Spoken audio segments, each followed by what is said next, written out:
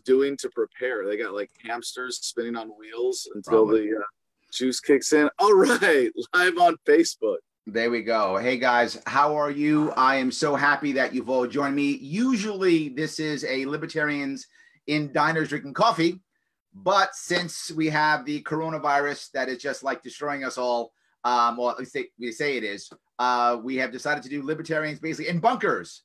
I'm drinking coffee, so I'm being good. I'm still kind of staying on brand a little bit. I have with me today my friend, my fellow Marine, an amazing guy who's been pushing this message literally for years, who has been out there through thick and thin. The man himself, the man running not for president, Adam Kokesh. How are you? Thank you so much, Larry. Outstanding. I really appreciate the opportunity and being flexible with your format for me. Certainly interesting times we suddenly find ourselves in here. Absolutely. And I think one of the things that I want to talk about, and we talk about often, is the idea of either localization or decentralization. I mean, you and I talk about this all the time, this idea of how do we get government down to the local level? And with the crisis right now, there's a dichotomy, right? There are people who are saying, oh my God, federal government, come save us, come save us. You're the answer for everything. Tell us what to do. And at the same time, you find now governors saying, the federal government can't help us. Local people do stuff, but it's too late because we've stopped them and stifled them for so long. And now the local people are even trying to come up. And we're talking about this same idea. It's a problem, but it's an I told you so, but not an I told you so, right? Right. So please talk about that. Yeah. Oh man, I have so many I told you so's I'm holding back on right now, and I'm piling them up for like a couple months from now. When people aren't losing their heads over all this. But let me, if I may, start with a sort of general coronavirus disclaimer. Mm-hmm. I probably have it. You can't get it from watching this video. Okay, no, that wasn't what I meant for the important disclaimer here. But yes, I'm on the bus, No Force One on the road. We are heading to a quasi bug out location, centrally located. I'm with my driver Clover and my wife Samantha, who's here on the bus listening in right now. And actually, we know that we've been exposed. Both Sam and I think we have it. Clover thinks he's had it in the past, like a few weeks ago, and it's something that we take seriously, but are really working very hard to put in perspective. Sure. Right now, and it's so important. And I want to say this isn't out of trying to dismiss things or the seriousness of this, but yes, we do have to put it in perspective. Sure. Compared to the people killed by government on a regular basis, compared to 22 veteran suicides a day, compared to the seasonal flu, this is not a big deal. That doesn't mean I don't have absolute compassion for everyone who is, hospitalized or feeling real health consequences as a result of the coronavirus. But obviously, the bigger threat here is the reaction, is the response. And I think it's very important for us as people who haven't lost their minds to say, look, calm down. And it's like, how does that work? When people, we've been frightened of death now. And it reveals not only within our movement, how many people really believe in these principles. Well, I'm a libertarian, except when it comes to this, except when the president of the United States declares a national emergency, then I'll give up my libertarian principles. And it's like, no, whoa, hey. You were passionate about that one. I got a little excited. I love it. This is what I'm excited about, is that people are. But hold on, let's touch that piece if we could, right? Sure. There's a concern I have. It's a little bit off topic, but let's touch this now. There's a concern I have that the average American who doesn't normally hear our message, right? Who normally sits around and watches CNN or Fox News or MSNBC and normally watches that. And right now is at home because they either can't go to work or whatever. They're watching that 6 hours a day now, right? And that's telling them the answer is on high, president, help us, give us an answer. They're hearing that. And then when they hear you say, guys, calm down, guys, relax, let's put it in perspective, which is a logical answer, no doubt. The emotion of hearing the world's ending 6 hours a day has got to affect them. How do we get around that without them thinking, oh, these libertarians, they're just jerks? Well, I think part of it is just that we have to be ready for when the attitude shifts. And to what you're saying there, that's most Americans. I want to dispute that a little bit. Please. You know, in the sense that first of all, we've seen some statistics already coming out on surveys, and it's funny. What are we primed to do as a society in response to this? Measure partisan opinions. And well, Republicans aren't as likely to go out to, or Republicans aren't as likely to heed the warnings and are still gathering in groups and going to church. And Democrats who are hearing from the liberal media and the anti-Trump freakers and going, oh my gosh, Trump hasn't done enough. That it's like 30% of Democrats plan to go about their lives as normal, whereas it's 60% of Republicans. And you go, why is that what we're paying attention to? Mm-hmm. Most Americans, while they see what you're talking about, Larry, and they're going along with like Gavin Newsom's mm-hmm. recent martial law declaration for California, saying the whole state's on lockdown, New York, similar, shelter in place orders. And it's not hard martial law, partial martial law, kind of soft martial law. It's enough that, well, if it's on the TV, I guess we kind of got to go along with it. But like I was, we're at a truck stop right now at a Love's, and went inside last night for some Arby's, and mac and cheese, decent vegetarian option there, and jalapeno poppers. This is not a corporate sponsored interview, by the way, but we went in, and people are pretty calm. People are talking about it. People are still having fun, going about their lives. And I think most people here are being misled mm-hmm. by political leadership, by the media, but a large chunk of them aren't buying it. They're going to have What's that large chunk? Is that large chunk 10%, 40%, 60%? What do you think that chunk is? You have a gut feeling to what that percentage is? It's 70% of Republicans and 40% of Democrats. That's a lot of people. The inverse of those statistics. And it's not as clear cut as that. The survey question that I read yesterday was, are you planning on avoiding large gatherings because of the coronavirus? Only 40% of Republicans said yes. The majority of them are thinking somewhere along the lines, well, Trump originally said it wasn't a big deal, and then he probably got bullied by the bankers and the Democrats into declaring a state of emergency. Now, I have a slightly more, excuse me, sorry, it's that Corona cough. I have a slightly more cynical view of how all presidents make decisions, and that he might have been bullied into doing this, but it's more like he saw a financial opportunity. He saw an opportunity to increase the power of government, to rip people off, to pay off his friends. And it's really a question now of, was that last piece, hold on, was that last piece, was that an anti-Trump, anti-president, anti-what? I want to be clear on what you just said. What was that targeted towards? All of the above, in the sense that now some people will say Trump is the best president we've ever had, but government has continued to grow, freedom has continued to shrink.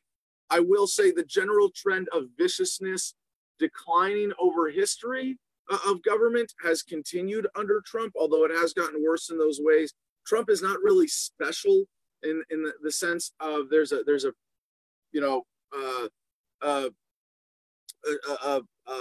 chain of presidents who have come throughout history, and every time humanity wakes up a little bit, we get a little more aware. The evil that they're able to get away with goes down a little bit. I think that general trend has continued under Trump. You can say some things have gotten better, sure, but the mentality, first of all, that it takes to become president of the United States is give me power, give me money. I'm a psychopath. Let me just unquestionably bring resources and power to myself. And that's when you're competing against people like that, unless you're advocating as libertarians as we are for something that is fundamentally different, that's the game you play to become president. And as president, you're subject to all of these manipulations. I put a lot of stock in the Bill Hicks understanding of the presidency. He says, when you get elected, they take you into a cigar-filled smoky room. Yes, I've heard and this. Yes. He says, if I may curse, Hicks says, these white, old, industrialist, capitalist fucks. And it's like, then a screen projector comes down and the video comes on, and they show you a shot of the Kennedy assassination from an angle you've never seen before. Mm-hmm. And then they say, any questions? And the only one you're allowed is, what's my agenda? Well, at this point, I think Trump is particularly subject to that kind of manipulation because the mainstream media has created this sense of panic. So to your question going back, there's this incredible surge of emotion that is dominating the conversation. Absolutely. And maybe half of the American public is just kind of like, really? And they're kind of on the fence about it, and half are going, oh shit. And then, I think people like you and me might be right in the middle, where we're paying a lot of attention because we see that there is a greater threat from the government response. And this is not a heartless thing. There are, two reasons why I think it's incredibly important that we fight the hysteria, we fight the government response, and we minimize the overreaction. And the first one is the legitimate threat of the coronavirus. And there are a lot of problems with overreacting, lessening our ability to deal with it rationally. And one is the actual panic that leads people to go to emergency rooms when they don't need to.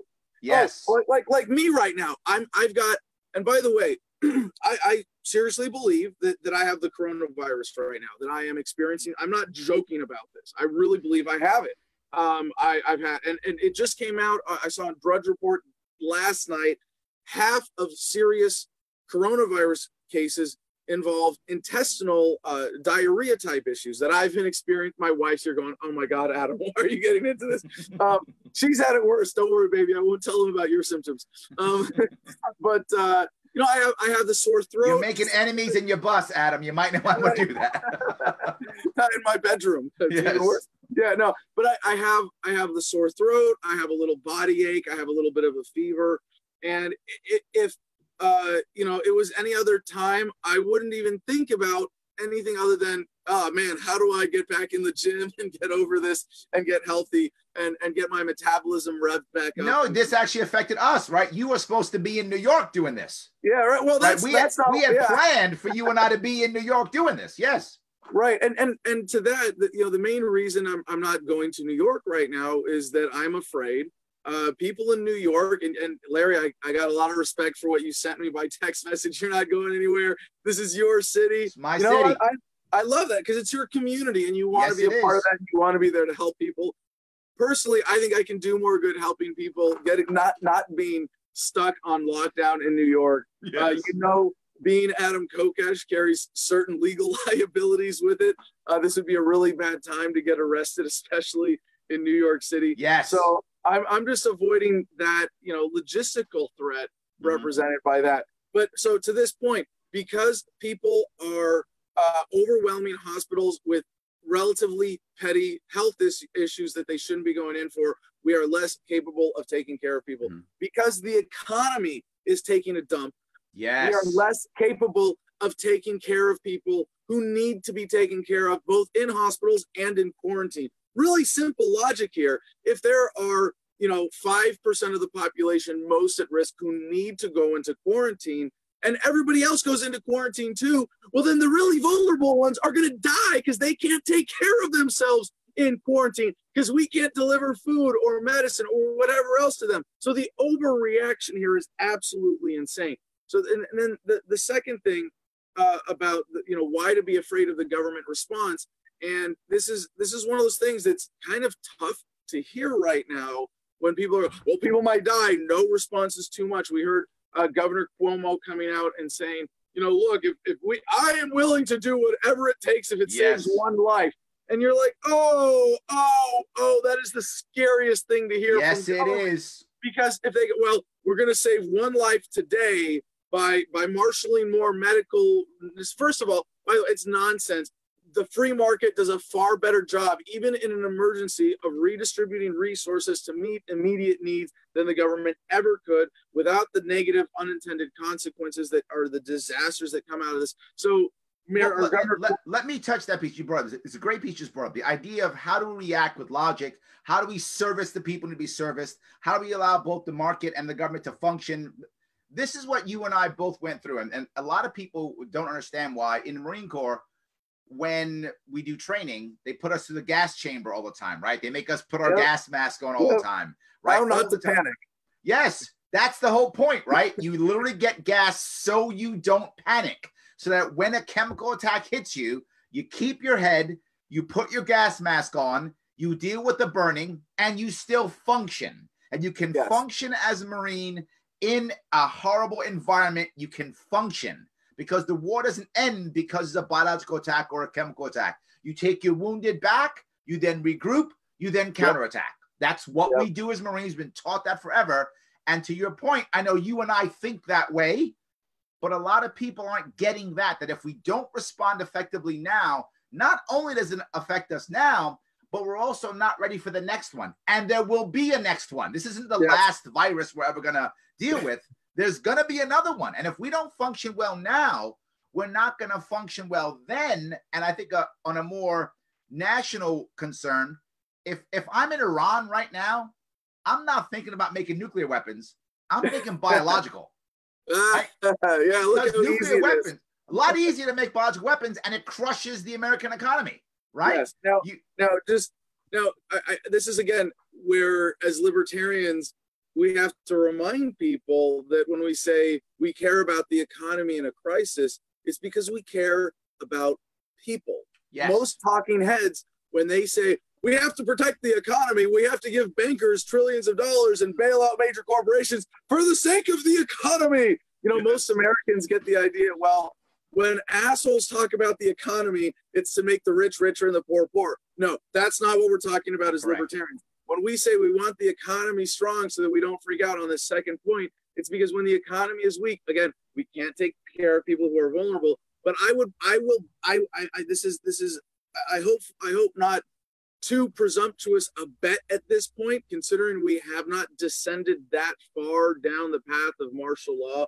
But I think it's a safe bet to say right now, more Americans will die as a result of the response to the coronavirus than the virus itself. And when we say we want the economy to be strong, we don't want people to suffer. It's not just, hey, someone's going to lose their job and they're going to have to go on government assistance. Well, first of all, we all know hashtag socialism kills more than corona. It's not just stock prices are going to go down. When the market goes down and the economy goes down, as it does the way we're seeing now, when everybody in the service industry is basically not allowed to work, restaurants and bars shut down, it's not just, oh my gosh, there are going to be people in unemployment. Oh my gosh, we're going to have to help people with food delivery. No, it means that people are going to die. People are not going to be able to afford basic life, quality of life, maintenance, medicine. Other medical problems are going to be exacerbated. Children are going to go to bed hungry. Chronic health issues are going to get worse. There is going to be a wave of deaths from the lockdown months from now, continuing to cascade as we see the ripple effects throughout the economy.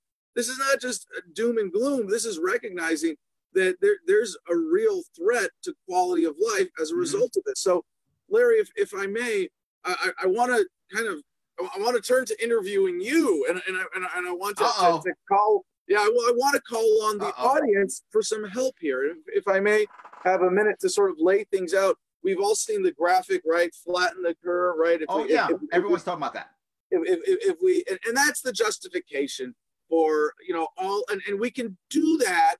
And actually, I like the graphic that got famous about that because it said, stay calm, wash your hands, but it didn't say actively resist martial law because it's going to make things worse. There's this whole other threat that's probably worse than the virus. And it says, if we don't flatten the curve, we're going to see a spike in cases, and it might come down afterwards. But the problem with that spike is the strain on the healthcare industry, lack of sufficient the hospitals, all ventilators, issues with that, all of those things. And this is, I don't want to refute it because it shouldn't be refuted. This is true, and we would be better able to flatten the curve in a reasonable way without all these crazy side effects if the president came out from the beginning and said what I would have said, hey, let's take care of people who are vulnerable, support them quarantining, let's up our self-care and our sanitation game, and let's actually get out and be more vibrantly engaged in our communities and in the economy, and making sure that we're capable of responding rationally and taking care of people, this would have been no big deal. This would have been, as it should have been, dealt with a kind of very bad flu season. And some people are going to argue, well, Adam, you can't compare it. Yeah, you can. And that's and would it be a lot worse? Potentially. And all just to address that specifically, the death rate, people are saying 3.4%. We know already, and we're seeing the counter narrative come out, that's among people who have gone to the hospital. Yeah, but I want you to go back to what you said, though, and don't you teased me. Just all right. So here we go. Stay on that. Flatten the curve. Yes. So this is the important thing here. There's a whole other trend line that we're on right now that is very disturbing. That is the increase of martial law. And if the American people come out and say, no, this is bullshit. I'm sorry, Governor. I'm sorry, Mr. President. You're full of shit. And we're not going to go along with this. We're going to flatten the curve of we're going to put our foot down right now and say, look, you are not helping. You are making things worse. And you have no excuse to violate individual rights.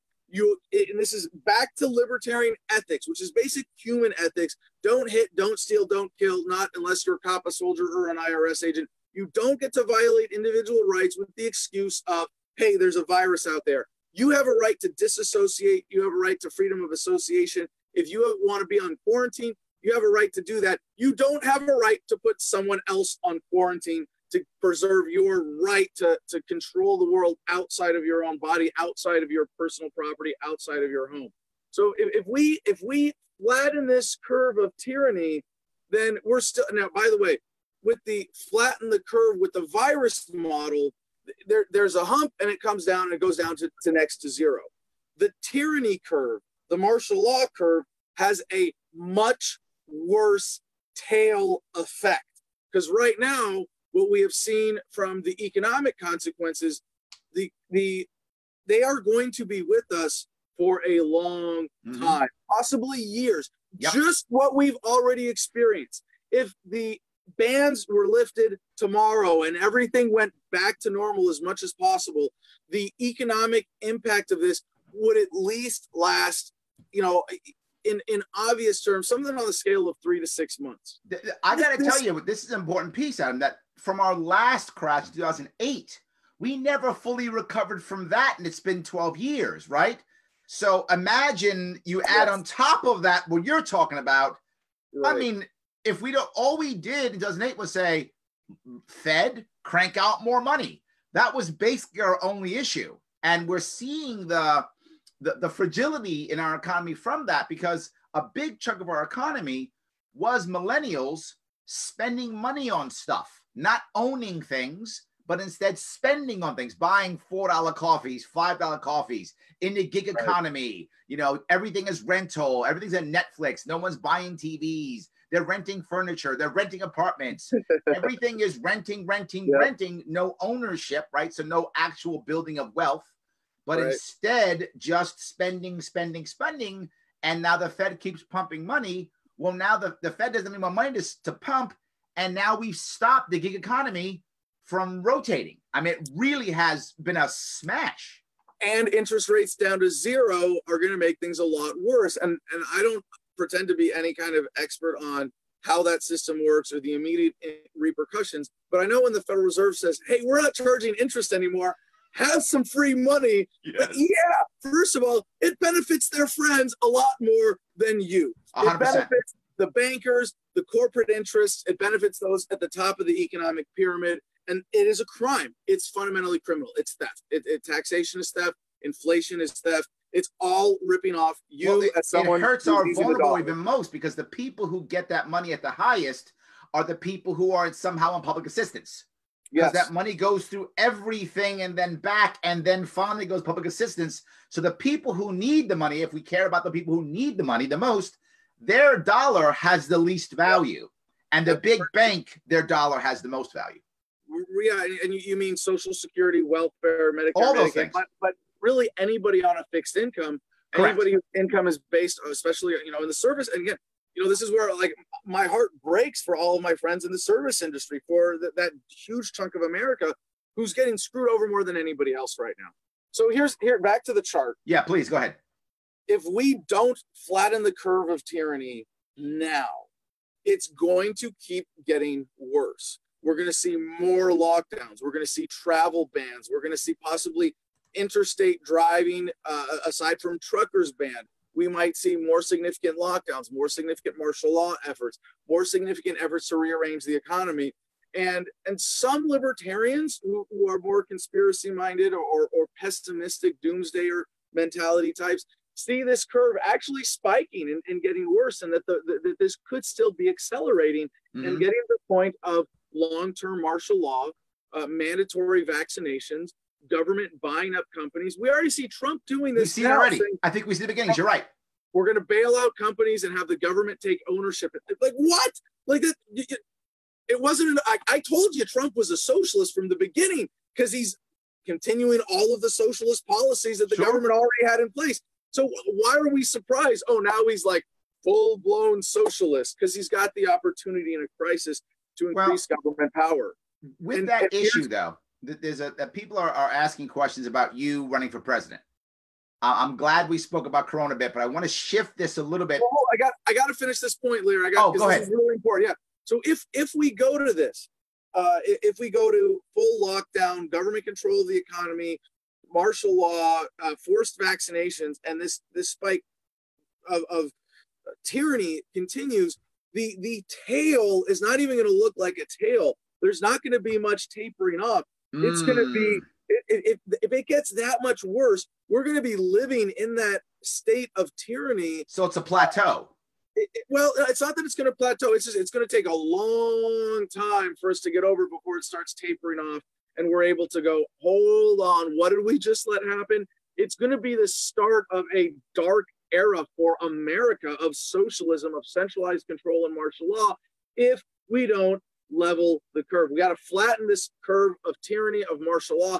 And honestly, other than getting this message out and telling people, resist, this is bullshit, stand up to it, go about your normal lives as much as possible, I think there's already widespread civil disobedience happening of people saying, no, because they're not really able to enforce it on this scale. They're not really, the virus, by the worst fear-mongering estimates, is not so deadly that it's like some kind of zombie movie where people are running around, oh, I got the virus, I'm going to bite you. You know, it's not like that. They're not able to get to that full lockdown. So I think it's really important that we encourage civil disobedience, retaining consciousness of the legitimate health threat, but to say, look, if I obey, obedience equals death.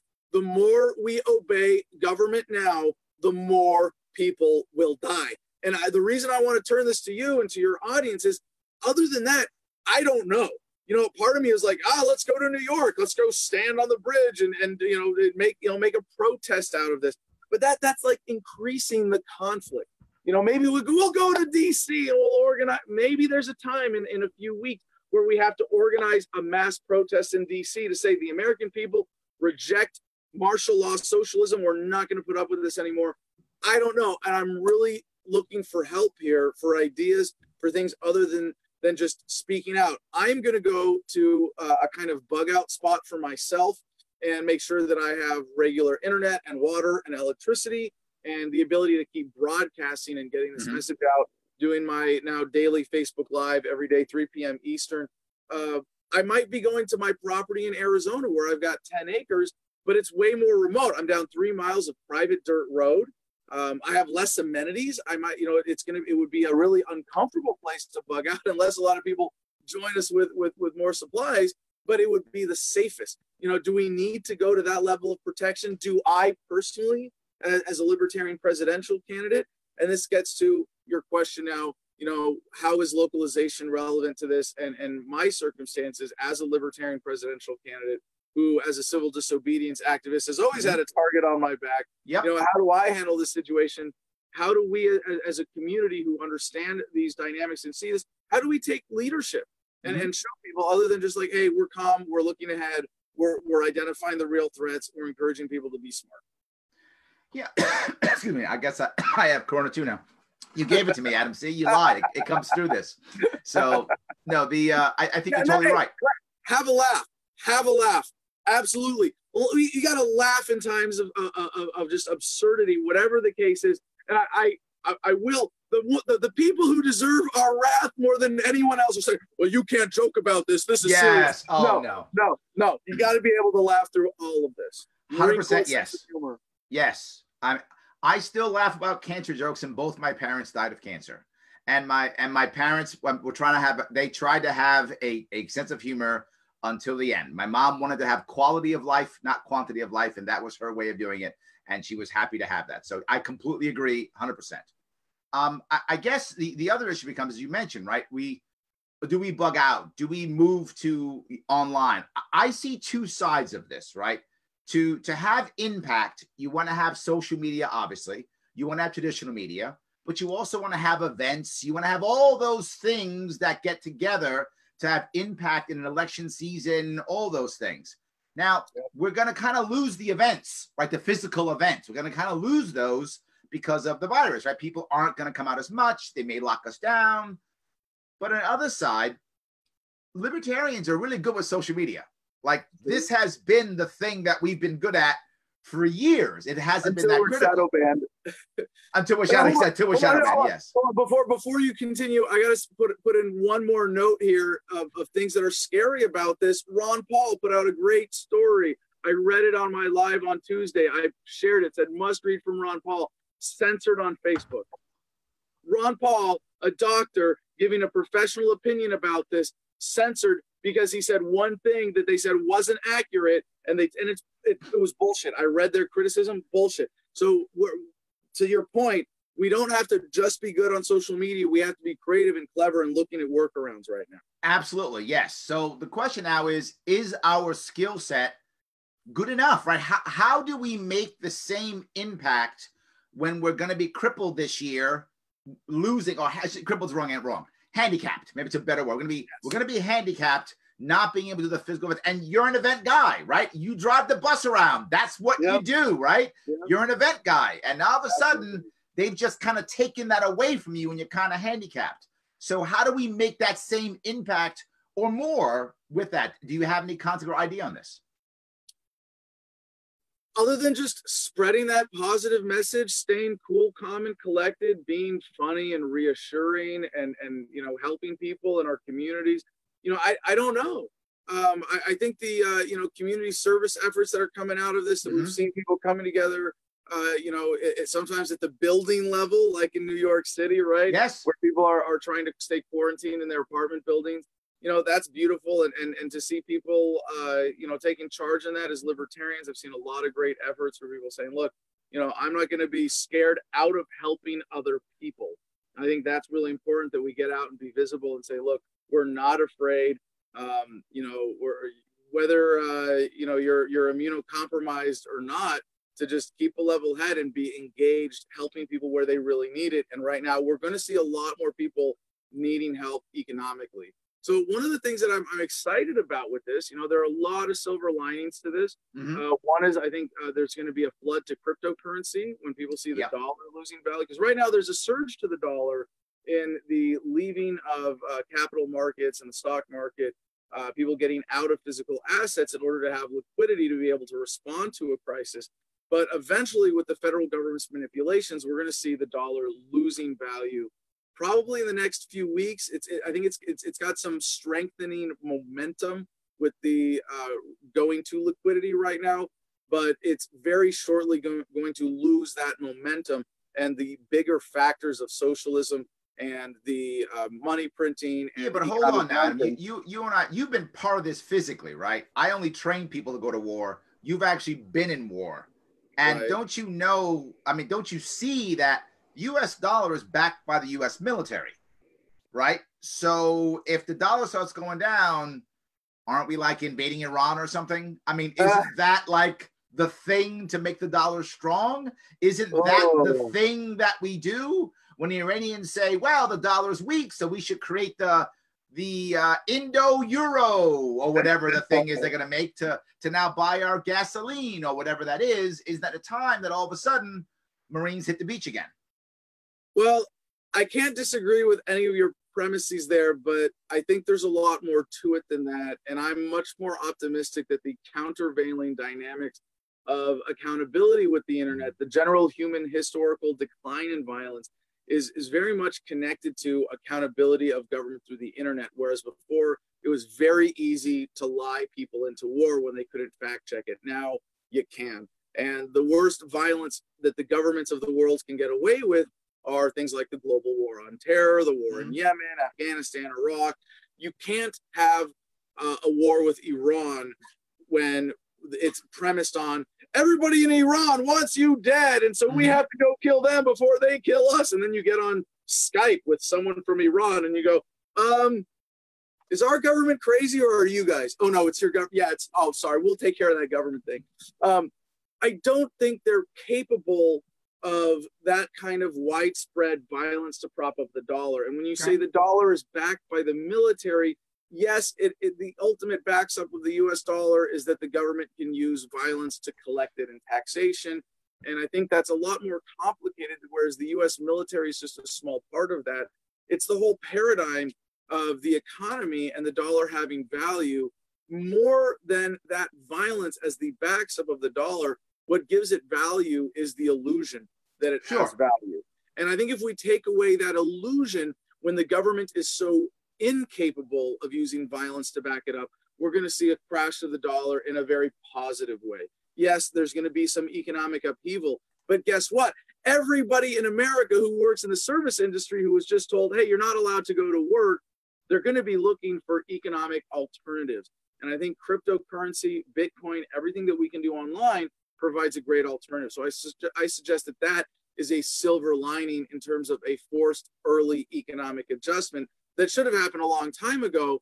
And now finally, Americans are getting shocked into taking drastic personal economic life, changing actions. But the other big silver lining I see is that people are going to be able to do the numbers. It is, and people are right now are starting to get uncomfortable already with the lockdowns and the impediments on regular life. Give it a few weeks. I say give it a week.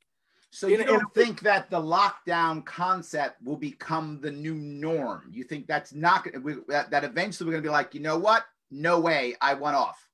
If we don't flatten the curve and things really spike in martial law, it's possible that it could become the new normal. I think it's highly unlikely. The threat of the virus is not enough. They have not convinced people that there is enough of a threat to really give up everything and give the government total Have you power. been watching TV recently? I've also been reading the internet and looking at the numbers. And like I said, if you watch TV, you're going to get a sensationalized view of this. Yes, you are. There's literally a count number of the people infected and the people dying in the world in our country. Yes, like you can go on to, now 8,000 dead, 10,000 dead. I mean, I know this is almost cliche at this point, Larry, but I think you would appreciate as a veteran me saying, how dare those motherfuckers who are trying to scare you into giving up your rights and make our response to this crisis worse to blow up their numbers? How dare they have not been counting the numbers of veteran suicides every day for the last decade? How dare they? How dare these motherfuckers come out and say, be afraid of this because it's going to make me rich, ignore the veteran suicides? And I know that's just something for you and I. No, I'm with you. But you know what? There's so many other things, so many other life-threatening things out there in the United States. How dare they? How dare they sensationalize this? They are going to get people killed. I will put it to you right now. If you're one of those people on CNN, NBC, ABC, one of Fox, whatever, and you're sensationalizing this, you're hyping this up, you're putting the death toll on the screen, you are personally responsible for the people who are going to die unnecessarily because of the economic fallout from your fear mongering. And this is the piece that I worry about more than anything. And we haven't really touched this, but you just kind of did, so I'm going to bring it in. And this is the idea that we're saying social distancing. It's not social distancing. It's physical distancing. It's not social Yes. distancing, right? Yes. I still want people to call their grandma and grandpa. I still want them to go talk to their friends. But now you do it via phone or Skype or Zoom or whatever. You and I couldn't meet. Touch. It's not Don't that touch. hard. Like we have dealt with this before. We have dealt with all kinds of similarly contagious health risks. We go to hospital. You go to a hospital room with someone who's sick, who's contagious. You know, you don't go, oh, I'm not going to go. You just, hey, I'm not going to kiss you. Like, Yes. hey, I'm not going to shake hands with you and then pick my nose. Like, Yes. It's not like yes. Thank you, Yes. Larry. I should be saying this more. That is an important message that needs to get out. When my mom, I told you my mom passed the cancer, right? She went through about 6 months or so of chemo. And for those of you who know about chemo, it destroys your immune system, right? It's what it does, right? It destroys everything, cancer and you, right? Everything. Yeah. So she had her mask. And when my daughters would go see her, I wanted my daughters to see their grandma. When they would go there, I'd make sure they washed their hands every day. When they'd go out, and she'd always wear her mask. I'd have my daughter wear her mask. And she was like 6. I would still have her do it because I wanted to make sure, to your point, I don't want my mom to die or something like that, right? At this point, no one was talking coronavirus. This is 6-7 years ago, right? No one was talking about this. It was instead just her health, her system was compromised. So let's act accordingly. And I think we did exactly the same thing. My worry about the social distancing, this goes to your point, and you bring up veterans when we think about this. You and I both know that there are many reasons, but one of the major reasons why veterans commit suicide is they feel alone and alienated. They feel alone, even when they're not. They feel it, even when there are people who help them. They feel it. And if we now distance even more, we're increasing that. There's going to be more suicide, more depression, more pain, more people feeling like they're alone. And here's the worst part. And I tell us all the time, if you want to get these guys and people in your local community to do something, I'll tell you what you should do. Give them a mission. And when you want mission, go to your veteran community. They can't wait for it. They can't wait. Oh my God, give them mission.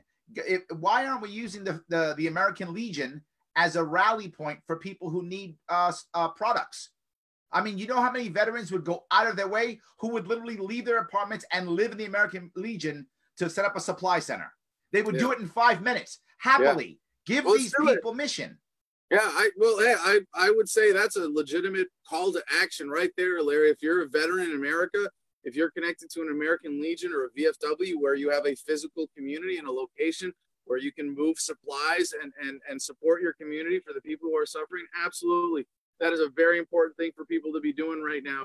And for a lot of veterans on disability, they're doing veterans community organizing anyway. This is a great opportunity for the veterans community to step up in that mutual relief, effort. But I want to call attention to the bigger call to action here. Please. To flatten the curve of martial law. And if you're a veteran in America, I think you have to be ready for this. And I hope this isn't making too much of this too soon. But if this really does go to martial law, if this trajectory continues, you are going to see police and military used to violate your fellow Americans. There are a lot more veterans than active duty, and we outnumber them sufficiently that if we decide to say, no, the veterans are going to step in and protect the American people from the U.S. military, we can do it. From the police even, we can do it. And if we have to step in, we need to be ready to step up and put our bodies on the line if it comes to that. I don't think there are quite yet those circumstances. Right. But we just heard from New York City, and maybe, Larry, if you can confirm this, there are black SUVs that are U.S. military driving around where they're getting ready for patrol lockdowns. I haven't seen video evidence of that. No, I've seen I don't think so. That. Most who don't know this about New York City. New York City is 8.5 million of us. Our police force is the 13th largest army in the world. Yeah. So we already have our own military police force. We have auxiliary cops also. We can bring up, and they look military. So people think they're military. They're actually not. They just look it. But it's just our police force. From the reports that I've heard, it was specifically U.S. military. But regardless of what's happening right now on the ground, what we're seeing from politicians is threats of mass activations of. Oh, but hold on, guys. Just so people know this, there are also military already in New York City every day. We literally have them stationed in places like Grand Central Station, Penn Station, Madison Square Garden. They're stationed all the time. So there's military stationed in the city every day already. Wait. We're already living under a military occupation. That was since 9/11. Since 9/11, Adam. Yes, since 9/11, we have had literally, if you walk through, and I've done it before, if you see when I go through Grand Central Station, there are 3 or 4 people. Most of them are reservists. They're activated reservists. They'll literally be in there, you know, full gear, full everything, and 3 or 4 of them be there. Yes, absolutely. So easily it could be any of them they've seen also. And this is just to go back to 9/11. All the things that were normalized post 9/11 are now being used against us. The idea of a soldier in a city standing patrol with an M16. That's not abnormal. I'm used to that now. I wouldn't give that a second. Oh yeah, that sucks. That's still here. Okay. Yes. Absolutely. But, so Adam, is there something you want us to talk about right now? Besides, by the way, guys, if you want to help out Adam, if you want to support him, if you want to ask him questions, you can go to kokeshforpresident.com.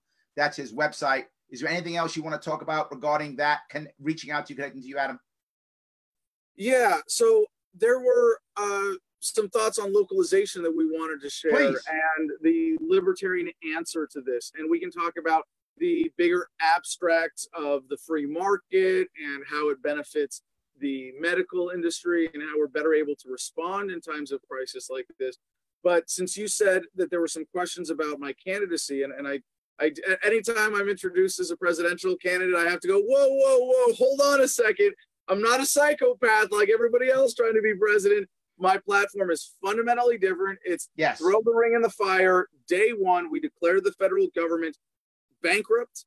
The Constitution is null and void, and we take it through a peaceful, orderly, responsible process that leaves us with 50 independent states and, of course, up to 562 sovereign native nations. Now, one of the things that we're experiencing right now is lockdowns at the state and local level, and and it's unfortunate. But it reinforces the moderate nature of my platform. Some people say that this is extreme. Wait a minute, Adam Kokesh is moderate. I embarrass myself every time I have to point this out. This platform, while it is radical in the Henry David Thoreau sense, for every 1,000 striking at the branches of evil, there is one striking the root. And the root here is centralized coercive government. What I'm talking about is not extreme in terms of policy. It is really, truly, embarrassingly moderate. I love asking people who don't know these numbers because it is an eye-opening experience. How many people, I'll ask you, I'll put you on the spot in case you haven't heard me say this before. Do you know how many people work for government in the United States at all 3 levels, state, federal, and local? It's about 1 in 7 Americans. Full-time employees. It's less than that, 22 million out of 330 million. No, I'm sorry, of those working. It's about 1 in 7 of those working. Oh, sure, yeah, of the workforce. That would be about right. Yeah. So 22 million Americans out of 330 million. That's still a lot. Yeah. But here's the important question in regards to localization and this platform. Of these 22 million, how many, including active duty military, work for the federal government? Yeah, it's less than 15%. 3 million out of 22 million. Yep. Most people assume it's way more because the federal government does way more evil crap than everybody else. It's only 3 out of 22 million.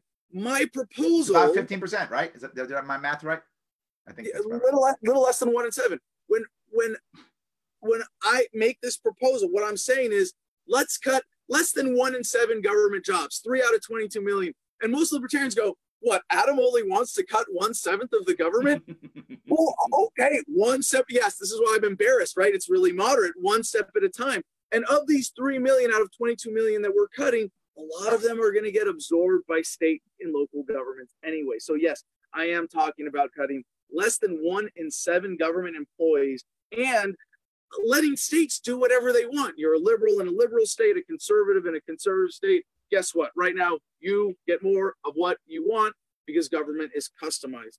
The ultimate goal, of course, in localization is to get government down to the community level. Sure. And this solves the silly anarchist-minarchist divide. It's nonsense. If you're a voluntarist and ethical libertarian, that's what counts. You can have, and this is where I would say I and most of our movement have been communicating libertarianism incorrectly, saying it's about issues, this issue, and then we end up arguing over issues instead of uniting everybody to take issue with the fact that people are trying to force their will on us from thousands of miles away. Instead of saying government this, government that, should this, shouldn't that, can this, can't that. No, you can have as much or as little government as you want, as long as it's voluntary. You want to be without a government entirely? That's only possible when we get government down so that it's so local, it can't stop you from declaring your independence and opting out on your own. And only at that point are we ever truly free. And this is such a uniting message. We don't have to argue aesthetics. We don't have to argue opinions or hypotheticals. It's, do you want more of what you want? Well, yes, because I want it. Of course I want that. Of course I want something. I'm going to want more of it. Duh.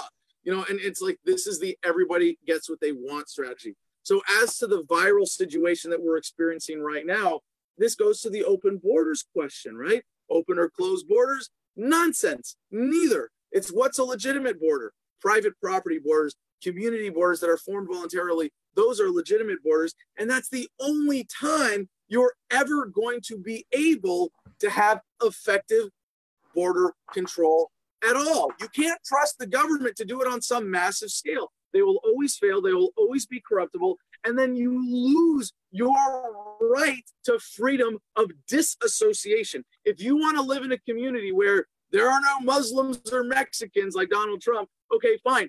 How are you going to get that? Not by trying to control everybody in a huge territory. You're going to get it on your property in a community of like-minded people. That's it. So if there was an ability or a need to quarantine effectively, actually quarantine an area, like Donald Trump, oh, we're going to ban travel from Europe. Are you kidding me? Oh, but Americans can come home. If you have the virus, you can come home and bring it here. But we're going to stop just the economic feature of travel between the United States and really, like, it's absurd on its face to say, no, we're going to stop the spread of the virus by limiting this travel, but not all of this travel, and not having an effective quarantine in the middle where you can say people are actually effectively prevented from being exposed to the virus. But to be forward, isn't there an issue that when this kind of crisis pops up, that people are just irrationally afraid? And when Big Dad says, don't worry, sweetheart, I got you.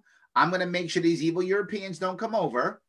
Even though that's not real, doesn't it make the person who's afraid feel better? Doesn't it calm them down? Is there or is there not? It's an open question. Some value in something like that. Is there value in symbolism to deal with the fear or no? Yes. After the government breaks your leg, you're better off when it gives you a crutch. But you'd be better off without having your leg broken in the first place. Also you would be true. better off not being frightened into a panic by people who are going to profit from that panic. You would be better off with a localized community-based government with transparency, with accountability. And that, again, the lack of, when we trust government to handle this information, they slow it down. They prevent us from making rational decisions in response to a threat, and they exacerbate the fear and uncertainty. One of the greatest things about localizing government, even in the preliminary phases, is that it becomes a scale more transparent and accountable. And that is going to make all of these things a lot easier to deal with. We can deal with them rationally and effectively. Again, with localization, I've been shocked, even as I've been advocating this over the last several years, specifically as national policy, as part of a presidential platform. Every stone I turn over, it's like, wow, it's great for that too. And I'll just give you a quick example. I was in California speaking at a CalExit, California Independence Movement event a few weeks ago. And one of the concerns was, hey, well, if California breaks off from the rest of the country, it's going to go more liberal. And people who are conservative or libertarian in California who don't like living there already, but they have to for work or family or for the weather, whatever it is, they go, oh, crap, I don't want California to go independent. The federal government is restraining them from going super liberal. Nonsense. Think about it for just a second. California goes independent. If you live in California and it's going to have a certain amount of liberalism in the state government, do you want that state government to be empowered by the federal fiat currency system, regulatory system, corporatist policies, all of these things, the legal system that protects corporations, that protects government officials, that you're tied into with the force of the federal government, protecting state government officials from accountability? No, of course not. That makes the liberalness of the state government of California way more vicious, destructive, costly, way more fraud, waste, and abuse. If you're a libertarian or a conservative, there's any kind of fiscal conservative in California, California goes independent, it might get a little more liberal in flavor, but your experience actually is better for you in fiscally conservative terms, where the ripoff is radically reduced because it's transparent, it's efficient, it's effective, it's accountable in its liberalism. It makes everything, localizing government, just everything. And now, hey, now we have another example, virus outbreak, biocrisis. Yes, localization is good for that too, across the board in every way, from reasonable, rational responses, not having the fear carried away, not having people in a position to take advantage of you because you've been scared, being able to marshal resources effectively to take care of people in a community. Just every aspect of this is better with localization. I love it. I love it. All right, look, I want to say thanks for coming on. I appreciate it. We took about an hour of your time. I know you're going to be back on again today at 3 p.m. Is that right? Yes, thank you for that plug. And we've got some questions. My wife is feeding me here we are watching the questions in the live. Oh, do you want to answer the question now? Go ahead, please do it. Well, if there are anything that have caught your eye that you want to get into, it's your show, brother. No. Do you want to answer the question real fast? Go ahead. I don't want to keep it any longer. Sure, I know you got to go, but answer a question. Go ahead. Answer a question. I'll just do one. Go ahead. And wrap it up. And this is from Aaron Kruth. Everyone describes a successful campaign differently. White House or bust, 5% of the popular vote, winning an electoral vote, retaining ballot access, growing the party X%. How does Adam define a successful campaign, and how do we get there? That's a great question for libertarians to be looking at right now. And I think we should be always shooting for the main goal, which is victory. If we don't have a reasonable plan for victory, we are hamstringing ourselves on all of those goals leading up to that. If we put someone forward who doesn't have a serious platform, and I would say none of the other candidates do. I know that's getting really intra-party partisan view. Oh, but Adam, no. But really, I'm going to be a libertarian president, and I'm going to stop George Soros from crashing the dollar and blaming me for it, and I'm going to get Congress complete. No, it's nonsense. You have to have a platform based on a fundamental paradigm shift with practical policy that you can carry out on day one and say, this is what's going to happen. I believe this platform. I completely agree with you, man. The issue that if you saw when I ran to win. And even though I didn't win, since I ran to win, I was able to gain other benefits, right? So running to win will give you other things. If you win, I might have won, and that would have been amazing if I'd won, right? But even though I didn't win, I was able to gain other things because I wasn't shooting just for this. I was shooting for this, and then I got this, right? So I think I agree with you. You have to run to win completely. So in that vein, what we are doing with this platform, the immediate objective that we know would make us successful is that if we get this message in front of the American people sufficiently in 2020, such that every single American has to have an opinion by 24, hey, would America be better off without the federal government? Because if this is an idea whose time has come, we will win in 24. I think we can win in 20. I think it's an outside possibility, but I define success in 2020 as getting that message out. If the American people are ready for it in 2020, and this is the excitement that we see with all of this social upheaval, with the government having this spasm of evil, stupid destructiveness around the coronavirus, this could be the black swan that makes America look for an alternative outside of the two-party system in a serious way. And the Libertarian Party, we have to step up to this opportunity and nominate someone not just who has existing name ID, who has command presence, who can get this message out in an effective way, but also who has a practical plan that doesn't have any holes in it or big questions. Well, what about this? No, we have answered all those questions. This is a very reasonable, practical policy. My goal in that sense is 10%. And a lot of people are saying, no, we had 5%, that would be huge. That would be a breakout year for the LP. Well, again, I think that would also achieve the goal of planting the flag on this idea. Sure. But I think we should be shooting for 10%. I think as a real, we're running to win. But what's our step towards winning? Well, we got to get to 10% first. If we hit 10% in 20, that'll set us up for victory in 24.